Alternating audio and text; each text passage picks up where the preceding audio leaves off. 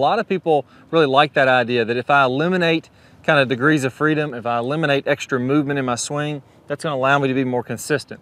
The problem with that is when I have this short area to accelerate in, I have to be really quick to get any kind of club head speed. So there, very fast with my swing. I felt like my hands were tighter. I felt like I was really having to muscle it to really get much distance out of that. So 108 mile/hour club head speed, and distance was 285. What happens if I smoothed out that short swing? So we went from 108 miles an hour. Let's see what I do if I'm smooth and I kind of hit that same position.